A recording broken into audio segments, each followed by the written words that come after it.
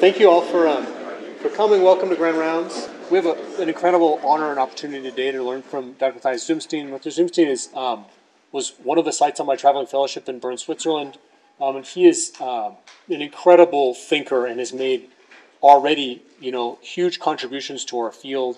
He was trained by numerous luminaries in our field, including Christian Gerber and Pascal Boileau, and is at Berne now, was at the university for a while now, and is also in private practice through Sonnenhof. And he's going to give us two talks, first on PSI navigation and augmented reality, and then a second talk on his journey. And his journey is particularly unique because he was an Olympian in a sport called handball that's more popular in Switzerland than it is here. And the lessons he learned as captain of the handball team for Switzerland and the ways in which those impacted his orthopedic career. It's an incredible opportunity for us to learn from someone of this magnitude, to have him come to our program. So I'm hopeful that you'll gain from this opportunity. We're incredibly honored to have him here, and we really appreciate him taking some time to come visit us a couple days before the ASAT meeting. So thank you. Welcome. Thank you very much. So, thanks, Peter, for the words and the invitation. Great, of course, thank you for coming. So, ladies and gentlemen, good morning. Thank you very much for having me. It's an honor and a privilege. He told me you have to be very good dressed, so wear a tie, wear a suit for the grand rounds. The reason why I wear a red tie is not because I want to be a politician. It's because it was a present from Peter from the University of Utah. So it's kind of a respect to be here with the present that Peter gave me during my fellowship. Anyhow, my person, I come from Berne, which is pretty in the middle of Europe. You see here, I was born there, married two adult daughters, which is here where we still ski. I'm the head in an academic private setup at shoulder, elbow, and orthopedic sports. I was trained, as Peter said, in Berne, Zurich with Professor Gerber, Nice, and in Adelaide, Australia. These are my disclosures. So I would like to share with you three topics. What do I think? It doesn't need to be right or what I think, so it's also open to discuss this maybe at the end and to share with you your thoughts. Then what do we need to know? What I think we have to know about this topic and how precise are we with which methods. I think plan is key. I think Benjamin Franklin already said, if you do not plan, you are prepared to fail. So plan is very, very key. And I plan every surgery. Of course, basic osteosynthesis, plate removal or so might be an easier thing to plan. You just calculate the amount of screws. But big planning is splenoid and acromion osteotomy. I will quickly share with you this anatomic and reverse total shoulder arthroplasty. This acromion and glenoid osteotomy is a really, really, really new approach because we address the morphological shape of that patients and compared to a statistical shape model and look how we could normalize those patients. And then planning is key. For example, here, this 42-year-old patient with a failed banker, you see that this is X-ray before, pretty labral tear on the backside, already pre-arthritic. And we can do morphologic analysis and to show that the acromion has a completely, let's say, wrong and malorientated shape, and we want to correct it and augment it also with a bone block on the back, which is called the Scapinelli operation. Pretty sophisticated and difficult surgery, and without planning, this is impossible, and patient-specific instruments. The same in this case, 17-year-old, recurrent posterior instability with a type C glenoid, as you may see here. And again, here we've done morphologic analysis to a normalized shoulder, and we have to reorient both the acromion and the glenoid in space. And we've done this surgery, losing one of the head of the screws. And this is now him afterwards in terms for the posterior instability, his clinical testing afterwards. And the third is already a pre-arthritic patient, 37 years old. You see that the head is completely posterior subluxed in the axial view. And you see the morphologic orientation of that glenoid as well as the acromion is completely maloriented. And this is these results after 3 months where we were able to reorient this B2 glenoid. Anyhow, easier to plan and easier to discuss about this is in anatomic and reverse total shoulder arthroplasty. Here, purple you see the anatomic, green you see the reverse throughout my whole talk. We know that the position of the implant really matters also, and of course in knee and hip surgery, but in shoulder surgery as well, it's very, very crucial to avoid complications, achieve better performances, and have a better functional outcome. And in anatomic total shoulder arthroplasty, we would like to address at the humeral side to reproduce the patient's premorbid anatomy in terms of the height of the head, the inclination of the head, the ventral torsion or version heat, whatever they want in terms of the position, and in the glenoids to have the correct version or inclination. So in the reverse, we know, and most of you guys know, that the biomechanics change from an anatomic setup to a reverse setup. You medialize and you distalize the center of rotation by changing the anatomy. For those who are not familiar with shoulder and elbow surgery, this is the basic concept. But nowadays there is a big debate where we should position those implants. Should we go more lateral, more medial? Should we go more distal or more proximal? So this distalization as well as lateralization is key in planning. And what we would like to achieve, or what we would like to plan, if we achieve that at the end, it's not 100% sure, but we want to be sure that we've done everything to plan meticulously what we can achieve. So we would like to have the best passive glenohumeral range of motion in our planning, and we would like to plan also to potentially obtain the best stable active range of motion, because this positioning has an impact on the remaining deltoid muscle, on the remaining calf anterior, the subscapularis, and on the remaining calf posterior, which is usually only the teres minor. So if we discuss the passive range of motion, we can address this planning at the humeral side or at the glenoid side. If we look first at the humeral side, the orientation of this implant is key. So do we have kind of an inlay, semi-inlay, or an onlay model, or how is our head neck shaft angle, the inclination of the liner in the coronal plane? As to show you this is these three designs. If you have an inlay, that was classic, the original prosthesis, where you show that the whole metaphyseal part is within the bone. Then the semi-inlay, where parts is within the bone and parts outside the bone, or an onlay where the metaphyseal part is on the bone, you see. And of course, the more you go from inlay to onlay, the more you lateralize the humerus, the more you have a so-called insertor offset. And this might have an impact on your mobility, because if you have a semi-inlay or an inlay, you have good abduction. Conversely, if you have an onlay, you may impinge on the acromion doing an abduction, a movement that you do in your daily activity. So we assessed it, and not only we've done it, tons of other authors have done the same thing, and we saw that if we go from an inlay to a semi-inlay, we increase adduction, so you can have the arm at the rest. And if you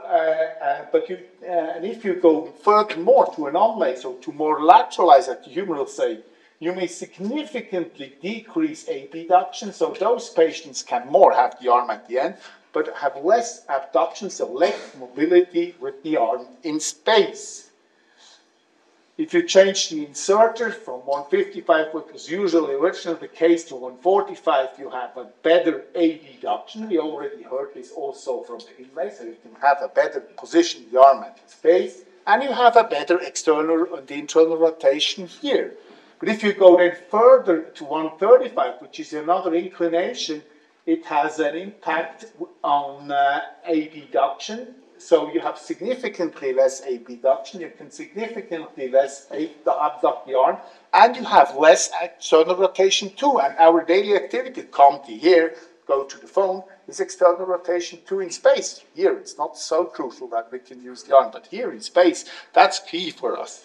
So I think if we want to go to have the best, let's say, compromise in going in all planes, 145 is the key, especially if we want to use the arm in space. So we know now that the best is apparently a so-called semi-inlay concept, the head neck shaft angle for 145, if we want to get all the mobility in space. Then we go to the glenoid side. And the glenoid side, it's years ago already Richard Niefer, he described that the positioning of the implant is key. And if you position that implant, calculating the morphology of the scapula and the positioning of the peg, it's not so important to understand all these parameters. But we can calculate with a sensitivity of 91 and a specificity of 88% that we avoid notching. And if we look to the standard base plate, independent of the company, if you use Stryker or whatever, company or DGO or Velato or whatever, if you go at the lower point and you have a 2 millimeter offset of your implant, you can avoid a notching in up to 93%. And then the next point is lateralization. So how we position our glenoid, if we are 0 or we lateralize at the bone, 4 millimeters, or with the glenoid itself, or even more lateralization, and where we position this glenoid, this base plate, central, inferior, or posterior inferior rotate. Absolutely key is that you lateralize at least 4 millimeters in the glenosphere. Whatever technique you use, whatever implant you use, the impact on total range of motion is significant in the first 4 millimeters lateralization at the glenoid. So the more you lateralize at the glenoid, in all planes, you have a significant improvement of the mobility. If you go further on, if you lateralize much more at the glenoid side, you just have an impact, again, on external and internal rotation too, the arm and space, but not really an impact on the other ones. And additionally, if we inferior position it, it has mainly an effect on internal rotation 1, which is here the case. So again, if we summarize this passive range of motion, on the glenoid side, to put it distal is key, and to lateralize at least 4 millimeters is key. And with all this knowledge, we know that passively we can achieve theoretically the best range of motion in terms of addressing those points. Then we go to this theoretically active glenohumeral range of motion and the impact on the remaining muscles, the deltoid, which is the motor for flexion and abduction, and the remaining cuff for rotation. And of course, lateralization or medialization has a key in this impact on range of motion, and it's pretty obvious that dependent of your position, you have more or less range of motion. The details are not very important, and that's like, and out from Peter from this university, he confirmed the same story, that it's dependent on the size.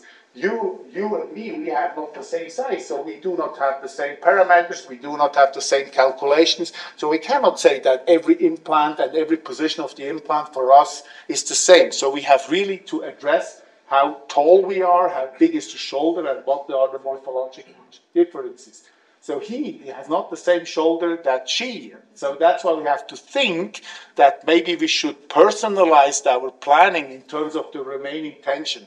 And now this is a kind of one of the topics that I like to discuss about it, because most of our literature is based on calculation in a mean 46 head. Because we know that Pascal Moreau, he described mean head in our population is 46. But again, I have a different head than you have, and we have much different sizes. So if we assume on a 46 head, this is the mean diameter of the curvature. So from here to here, from lateral to medial, 46. And we know that the mean offset, meaning from the center of the diameter towards the center of the stem, you can understand this here, C, is 7 millimeters. Huh? So meaning you have an offset from the center of rotation to the center of the stem of 7 millimeters. So the distance from the greater tuberosity to the stem, not to the center of rotation, is 16.2. If we calculate our position in our prosthesis, then the difference between here, the bone, and the stem is the half of the center of the distance here, meaning 46 divided by 2, meaning 23, plus the 7 millimeter offset. So in a 46 head is 30. Pretty clear, pretty obvious.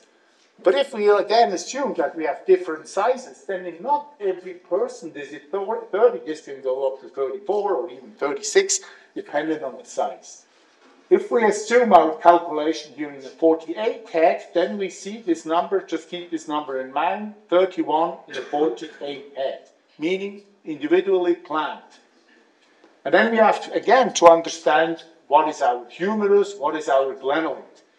The humerus, again, they have different parameters in the glenoid. We have this greater tuberosity, we heard, we have the stem, and then we have this offset to the humeral cut, the center of the rotation, to the pivot point, to the glenosphere radius, and of the glenoid bone. It's not important to memorize this. I just want to say that all the different implants, they have a huge range of this offset.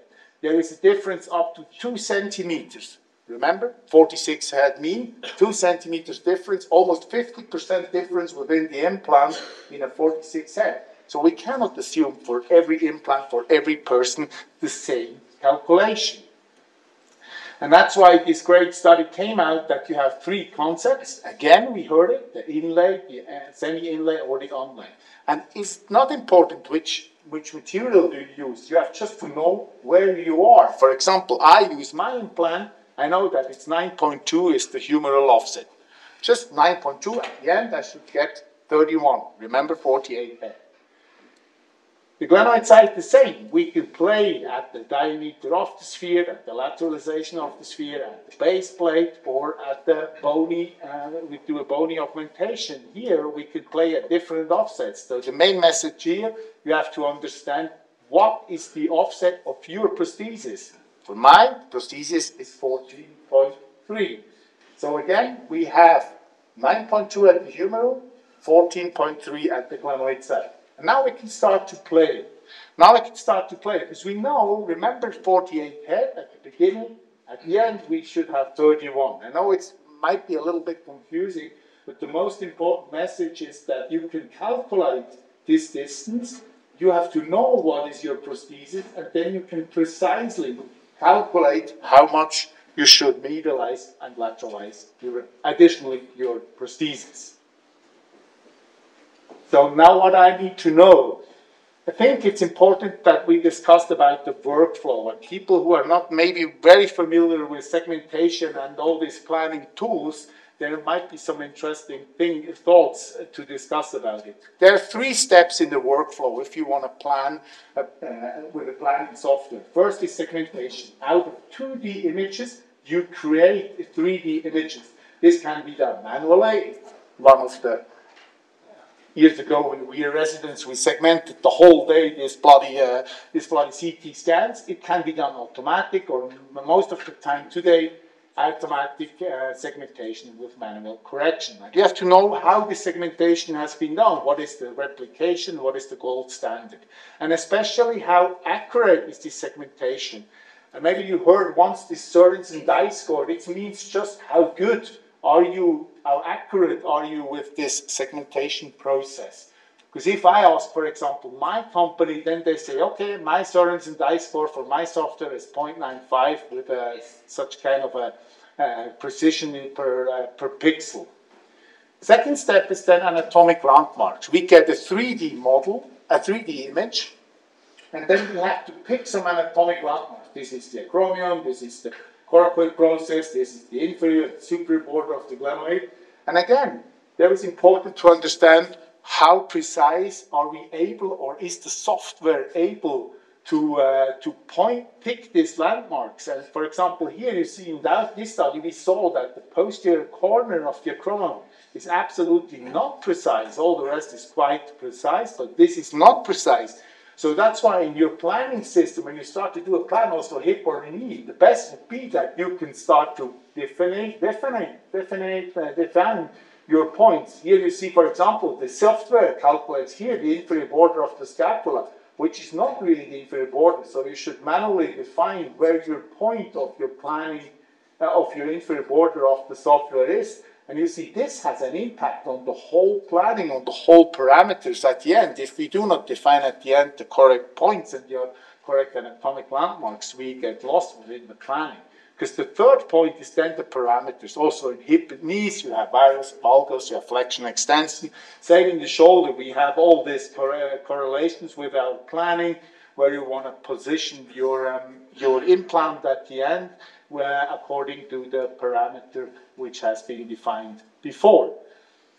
Because inclination and retroversion is key, that we know how it is defined. Is it defined at the Friedman or trigonum or whatever? And that's not so important that we discuss about the details, but it has an impact on our planning in the anatomic and in the reverse. And this is a lot of work has been done here with Matthias Zumstein here at the University of Utah, where they defined those parameters. The best fit circle ideas come out of this university guidelines for humeral subluxation, either it's in reference to the glenohumeral joint or if it's reference to the scapulohumeral joint. That came out all here of this work. So it's tremendous to have then an impact on the position in anatomic, in reverse, if you want to augment it with a bone, or you want to calculate your range of motion and your position on the humerus on these calculations. So here, that's why all this workflow, segmentation, point picking, and definition of parameters has an impact. Because if you have the same patient with these different softwares that are available, there is a huge variability between the systems, 6 to 11 degrees in some of the parameters. So it's really important that you try to understand your software and your definitions before you use it. And additionally, all these calculations are not precise. Again, Bob's work in JAOS, they clearly described that it's so much dependent on other factors than just the glenohumeral motion. Maybe the scapulothoracic is even more key in those calculations. You have to understand the time plan. If you want to use a PSI, it will take some weeks. So if I want to operate this the day after tomorrow, it's not able because the company needs to provide me some guides. And if, for example, if I use navigation, then it's shorter. Within 24 hours, I can do this surgery. But then how I transferred it to the surgical procedure, very nice. We've done some planning, we printed out our planning, and now the question is how we transfer our planning into the surgical procedure. And in the shoulder, this is key, because we have some problems with that. And you heard about these three options. Virtual reality, great for training, because you have really completely a virtual world where you operate within this virtual world. It's great for education for residents. Augmented reality gives you some information. You have direct feedback during the navigation and or augmented reality with virtual objects. You can augment the real world. And merged or mixed reality is just have a planning, and you have the planning in the OR. You have the planning either in a hologram or you have the planning printed out, but you do not have an intraoperative feedback. You don't know if you're correct with your cut, you don't know if you're correct with your K-wire.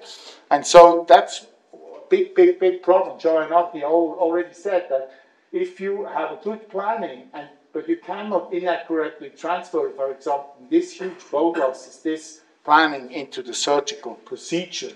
And two ways to transfer our planning direct in the surgical field are either patient-specific instruments or navigation, maybe with augmented reality.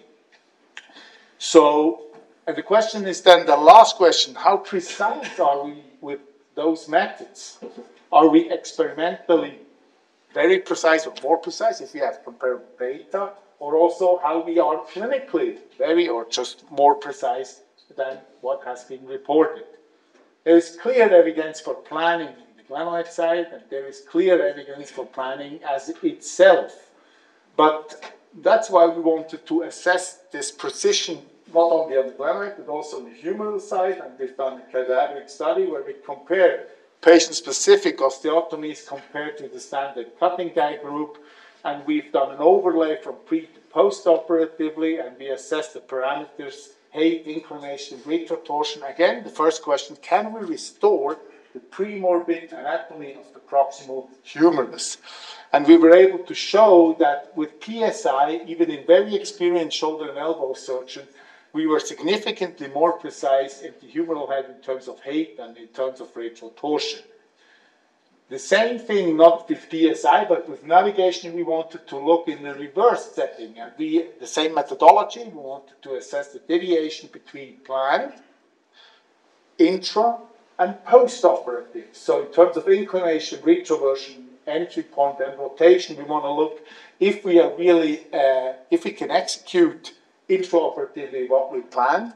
And additionally, if we are really as precise as we think during the surgery post-operatively using CT scan. Same methodology, 12 cadavers, we make an overlay pre to post-operatively and we assess those parameters. And you see that independent on the parameter from plan to post-operative, so we were able to reproduce intraoperatively what we planned, and we were able post-operatively to be as precise compared to intraoperatively within 2 degrees or 2 millimeters in terms of the precision with navigation. This has been confirmed also by other authors. Joaquin from Mayo Clinic recently published this, so it's pretty standard worldwide that the precision in a cadaveric setup is pretty high. There are many other surgeons and researchers who assess this, so that most of the time we are pretty precise and reliable and accurate in the cadaveric setup. But now the question is, are we really clinically? All nice cadavers, we have time, we can do that. Are we clinically precise? And the last but not least, is that effective of the clinical results? Because that's at the end the key.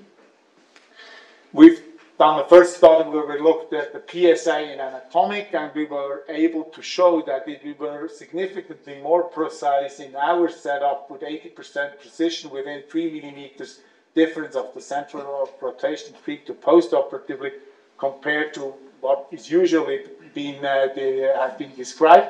Because usually you have great planning, but you cannot reproduce this during the surgical procedure, as Florian Grunhofer has described. Also, in this PSI study, we were able to reproduce this pretty good using PSI here. You see the humeral cut. We have a PSI precisely can cut torsion, the height, and the inclination, and then we do this implantation, and we were able to reproduce this pretty clearly. We wanted to do the same then also in the reverse setting using navigation. 42 patients. We had problems at the beginning, for sure. Honestly, if you had no problems at the beginning, then maybe you should be a little bit self-reflective. We had twice a fracture of the coracoid because we had to fix it with the pin. We had to change the planning because of a different approach. We have to change this fixation. And we assessed 20 cases, case 6 to 26, in this prospective series and wanted to look how precise we are and how long it takes us. The learning curve is pretty steep. At the beginning, we had 4 minutes to put the tracker on the coracoid. The first 20 cases, the mean tracking time was 3.2 minutes.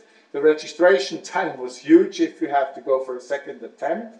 17 minutes, at the end 2 minutes. And the total surgical time was decreased from 2.5 to 1.5 hours in this procedure. If we look to the recent systematic review, you have a mean 12 minutes more surgical time with navigation, and you use more augmentations because you intraoperatively assess the orientation very more accurate. And again, we've done post-operative CT scan compared to the pre-operative CT scan, and again we compared how precise intraoperative we were able to reproduce the planned situation. And you see we were a little bit less good in terms of the depth, that we were less precise, but in terms of inclination, retro, and the entry point, we were really precise. This has been confirmed also by other authors, which had similar results. And then the main question, if we think great planning, we've done a great surgery, but then reflective, at 6 weeks we've done a CT scan, are we really as precise as we thought intraoperatively doing a CT scan? And you see, except for retroversion of the glenoid, we were within 2 degrees and 2 millimeters in terms of the precision, and also this one has been confirmed by other authors. So see, intra to post-operatively, really precise, plan to post-operatively, this is the range what we are deviated from the planned position. This has been confirmed also by other authors, again, systematic review, that if you navigate, you are more precise for retroversion and inclination. You use augmented planning component with an odds ratio of 8, and you have a better screw placement and a longer screw hole, but you have a 12-minute surgical time. And now, the most important message so far, no clinical difference. Huge amount of work, huge amount, and if this really has an impact on longevity and on the survival rate of the prosthesis and the clinical outcome, needs to be proven. It's pretty new technology. Of course, the knee guys know that for years already, but if this has an impact on clinical significance, it's up to discuss. As a take-home message, I personally think planning is key in every surgery. My main planning, intensive planning, is due for osteotomies and anatomic and reverse total shoulders. Semi-inlay and the head neck shaft angle of 145 is for the passive range of motion key, especially also to distalize and to minimally lateralize for 4 millimeters to have the all range of motion in all directions. In terms of lateralization, I think anatomic side is key to refix the subtype, retention of the remaining cuff, that you should meticulously calculate and plan your position of your implant and know your implant, what are your offsets of your implant. You have to understand that there may be variabilities in segmentation, in defining anatomical landmarks and also parameters, and that there might be huge difference within some softwares from A to B and for the parameters. You have to know your time plan in every case, and if I can transfer my surgical planning just in the OR to hang a piece of paper on the wall or directly into the surgery using PSI or navigation. In terms of the cadaveric study, we are more accurate with PSI compared to the standard cutting guides. In the reverse setting, we are very accurate within 2 millimeters or 2 degrees. Same in anatomics, significantly more accurate in terms of the positioning of the humeral component with PSI. In the reverse, we are very accurate, what we heard, but if this has a clinical difference at the end, we need to prove in the future, and I would like to thank you very much for your attention.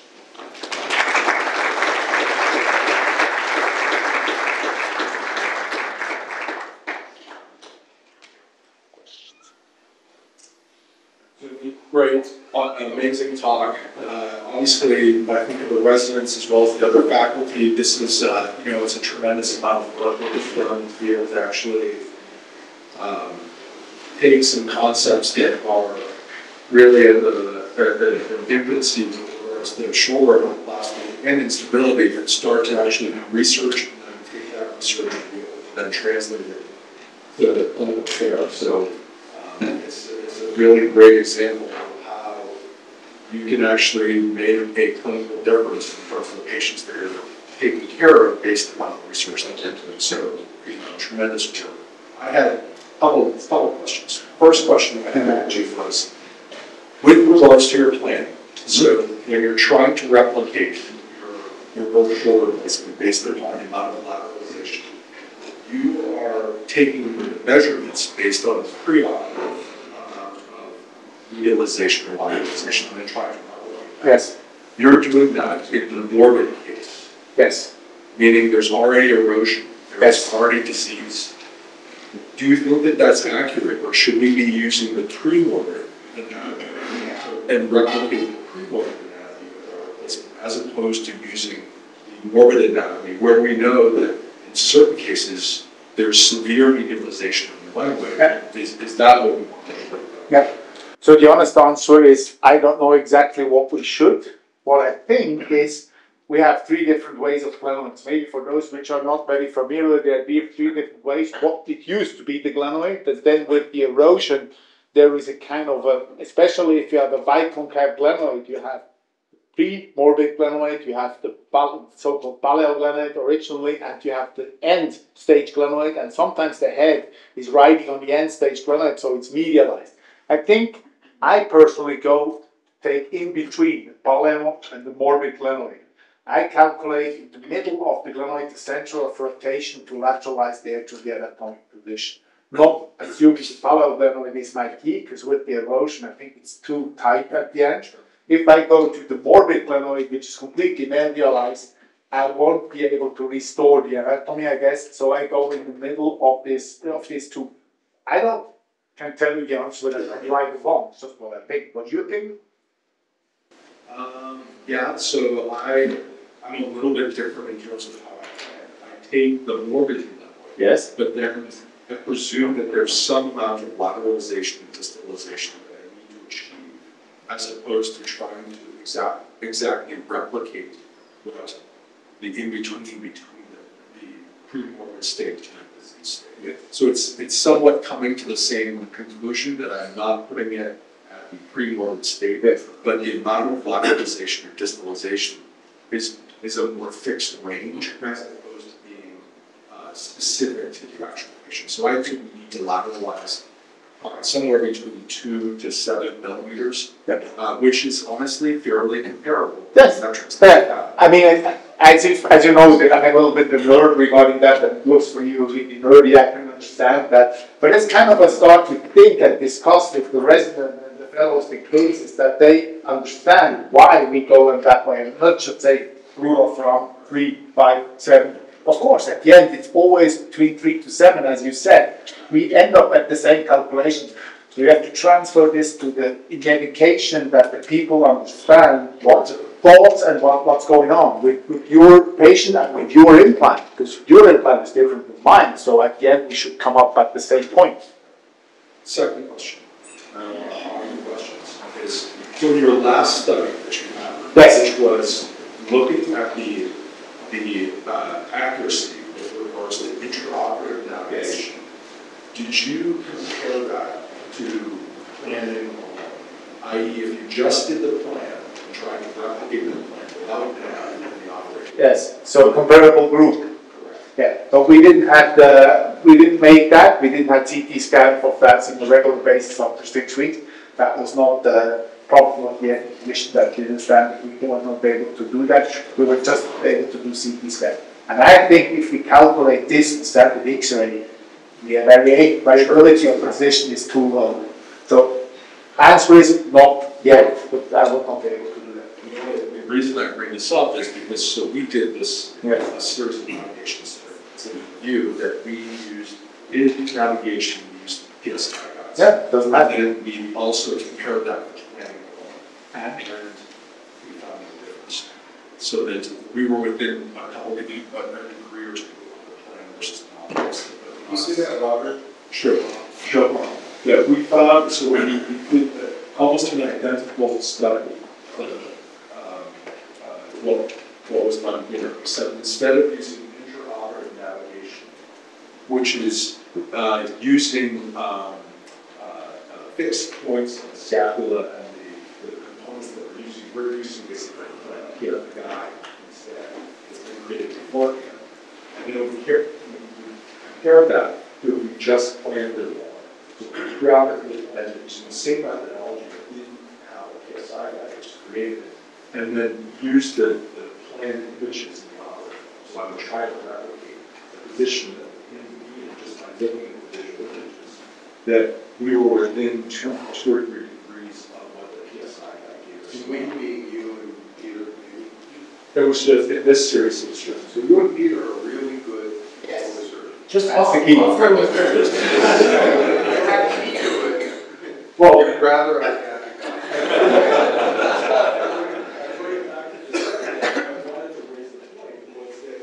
The last part was whether or not it's clinically important. Right. It may not be disease, but it very well in trouble results. Yeah, absolutely. So that's why I And think that's what's putting them in. for this, or at least half of them. Yeah. In that situation. Well, what was really interesting in those studies which you mentioned is the standard cut versus PSI. You know who operated in those cases. Besides me, there were 2 brilliant children. Technically, probably one of the best brilliant open surgeons that I know, technically.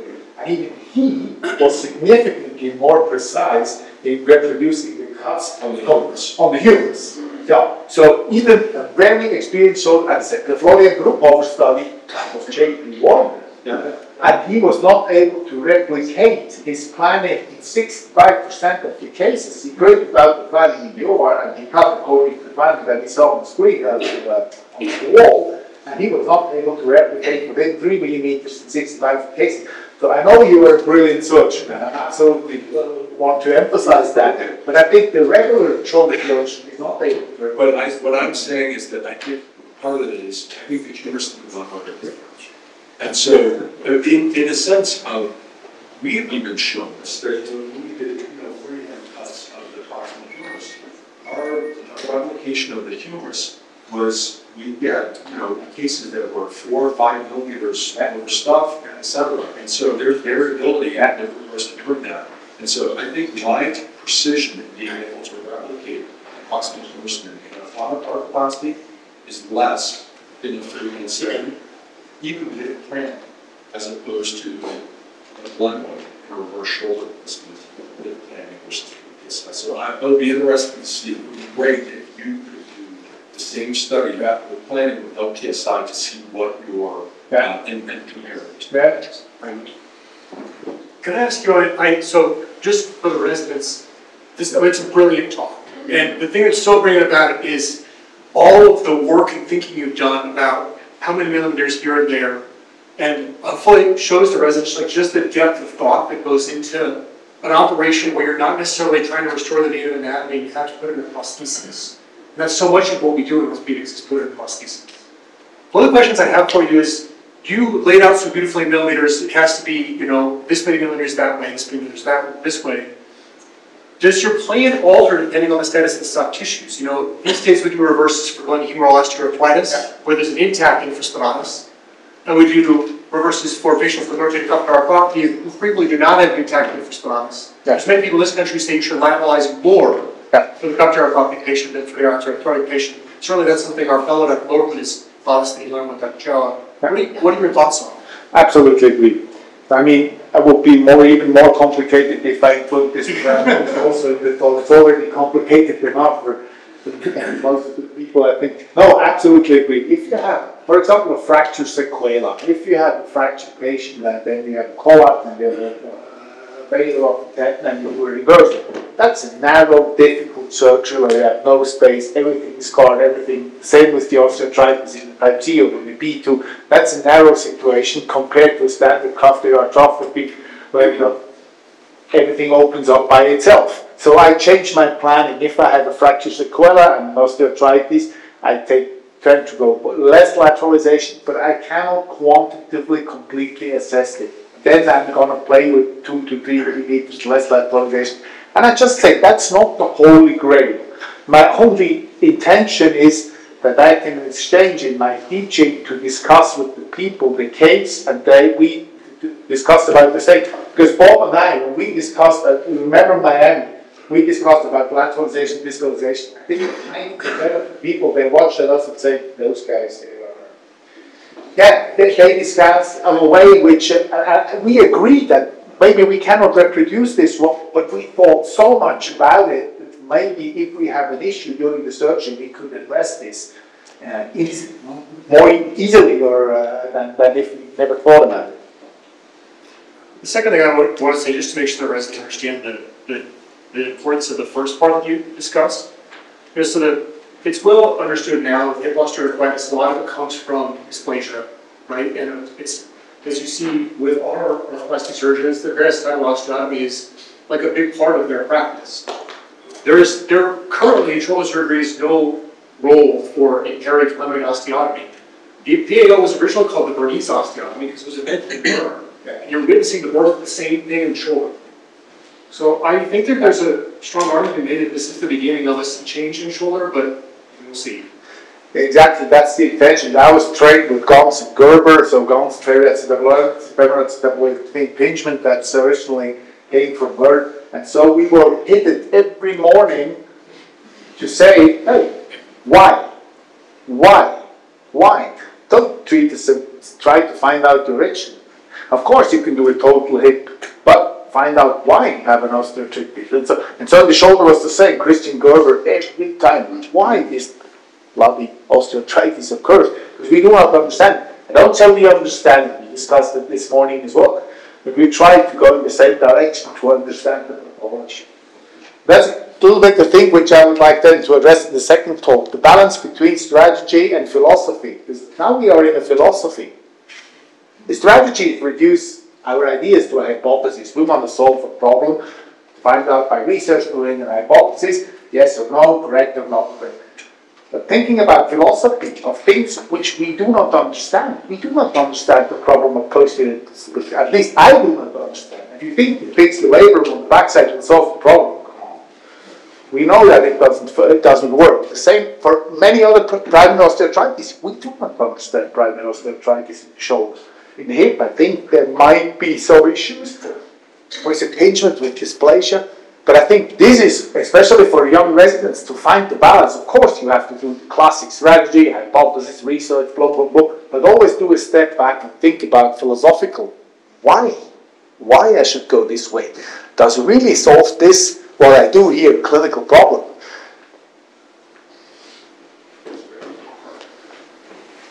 Let's say, you know, sort of same like the Peter, one of our plastic surgeons here, great talk, local level of echo what Peter says.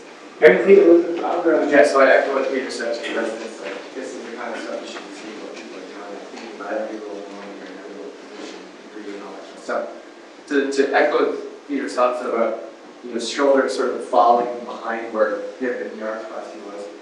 I would say where we're at in hip and neuroplasty now is saying, does technology matter at all, right? Yeah. I mean, so we've tried PSI, doesn't work very well. We've done navigation, didn't work very well. We're now in this robotic phase, and everybody's super excited about robotics, but now as we get 10 years into robotics and we look at registry data in the hands of the general practitioners, we're still not. We're trying really hard to find some place that says this actually helps us.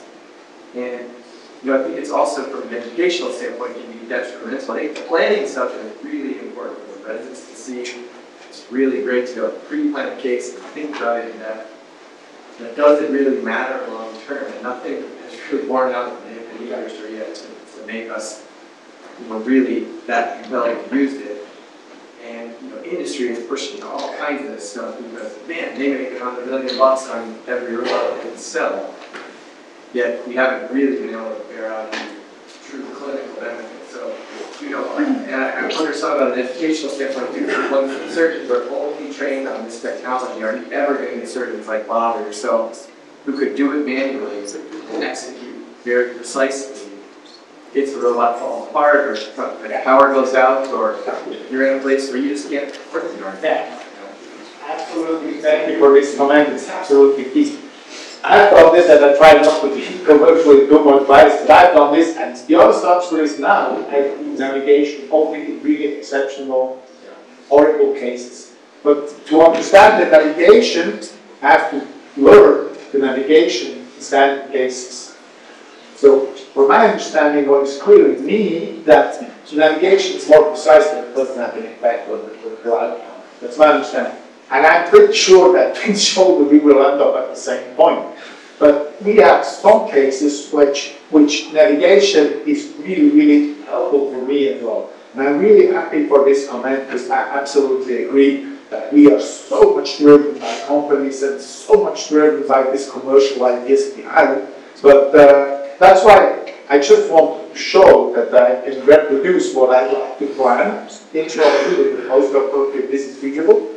Absolutely no clinical significance. And my daily activity to use that navigation at all case, no. But it's made me better as a shoulder surgeon, planning and thinking about this. Yeah, exactly. I think it's an important task. So the interesting thing about her comment, which I is that probably in the breadth of all the development that's occurred from a technological standpoint with arthroplasty or hips or knees or shoulders, you took it probably in aggregate, probably you're right, it hasn't made a difference. Because there's been a lot of things that have been developed that probably don't push the needle out. But one of the things I do think has is planning. So there's a piece of a lot of what is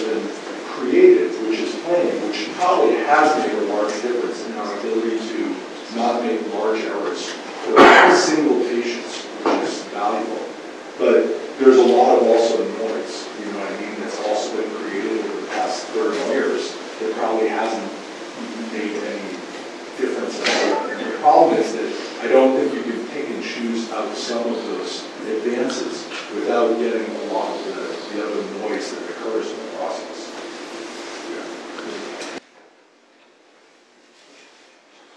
Yeah. It's great. Any other questions? Yeah. So, everything we discussed is all going to be what's happening. But obviously, you see a lot of research coming from both looking at position and posture, forward motion, and stacking research. How evidence that you propose in using back to those people, because that was not. Okay. Yeah, first of all, we both of us know that that was the next key and secondly, I want to emphasize here only what I can calculate in terms of when neuroplastic and accurate. If we include, again, the topics that we discussed yet, because standing in an old lady which comes with a shoulder problem, just falls like this, she's like this, maybe she has scoliosis, she has kyphosis, she has spine operations, whatever, she has a fixed kyphosis. It's a completely different story, and we should include these thoughts also in our planning. Then it starts to become on a level which I think is even much more complex, which we discussed when we discussed about planning, but most of the people so far have no data. That's why you have your great simulator, and I think we have to learn as well, as we learned from the hip, which was then much easier because it was studied in the spinal pelvis incidents and all these issues, but we will have that as well with the shoulder. The problem is it's pretty stable how the incidence and the position of the hips and the pelvis that go through the spine. And we have a scattered transit motion, so that's pretty hard to reproduce, but absolutely agree that this is the next level. So do you see a role for evaluating the patients ahead of time, having them to the extent possible the precondition? Yeah. And when we discussed this yesterday, the problem is that the variability within the patients is so high that we have to extensively work with that. Absolutely, I see the role, but to understand really which ones can cope with which morbidity, that's one of the dimension for us. Yes, please. Thank you for a great talk. It was only the first two slides of your talk, but I was very interested by the acromial osteology. You mentioned you use the statistical shape model Yes. figure out correction. How do you decide what morphology from your statistical shape model to use as the correct one and one Yes. correct? Yeah, so I think the shoulder paradigm, we have three problems. We have drop tears, we have instability, we have some of them are, and we have a shape model of patients which we know that they hadn't shown pathology, although 2 years later on we call them from trauma if they have no shoulder pathology. Additionally, we include the calcific tendinitis patient who we call them biplate if they have a shoulder issue. And we have radiographic analysis that they didn't have a catheter and instability and osteoplasty. So I think absolute clear control and understanding of the issue, what the data behind is key. But from my understanding, that was the best that we can get to get a control group which has neither one of these three pathologies.